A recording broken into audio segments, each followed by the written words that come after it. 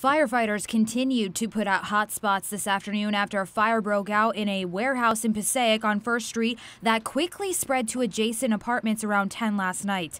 The street remained blocked off for the remainder of today, and debris still covered the streets as officials are trying to determine what sparked the fire. This comes as the American Red Cross is assisting 6 families who were displaced by the fire.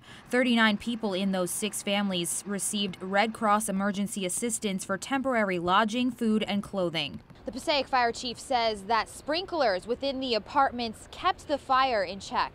Officials reported that it took about 3 hours to get the fire under control last night after the building was completely engulfed in flames. The roof collapsed as the fire continued to rip through the building.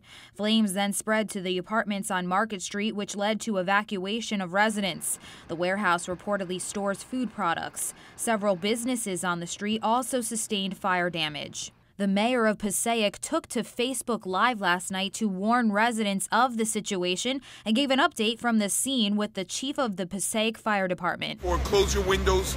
If you can smell the smoke, if you can see the smoke, you're too close to it, close your windows.